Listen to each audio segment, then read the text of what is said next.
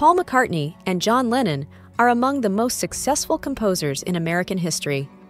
Together, as Lennon-McCartney, the name assigned to their biggest songs in the credits, they've achieved more wins on the Hot 100 than most songwriters can dream of, and many of their tunes were not simply quick blockbusters, but smashes with lasting impact.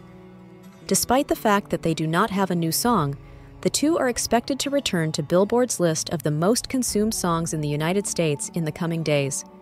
Beyoncé's new album, Cowboy Carter, credits Lennon and McCartney as songwriters. The superstar covered the Beatles' Blackbird, and it's on track to become a minor hit on the charts in the coming days. Beyoncé improvised her version of Blackbird. Instead of being a single project, the composition is now a collaborative effort. Beyoncé praised fellow singers Brittany Spencer, Raina Roberts, Tanner Adele, and Tira Kennedy on the track, all of whom will score major hits in the near future. She also changed the name somewhat, so there are now two IS in the title, which is consistent with the formatting she's used for this collection. After Cowboy Carter has had a full tracking week, Beyoncé's Blackbird is likely to make it to the Hot 100.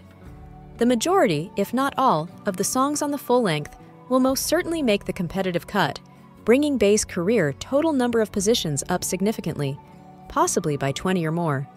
Despite its great popularity, the Beatles' song Blackbird never made it to the Hot 100. The chart was constructed differently in the late 1960s, with only significant singles making the cut.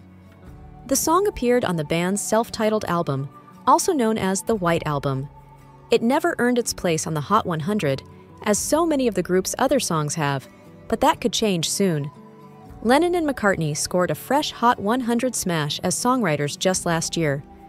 The Beatles returned with their first song in decades, Now and Then, which was a huge success.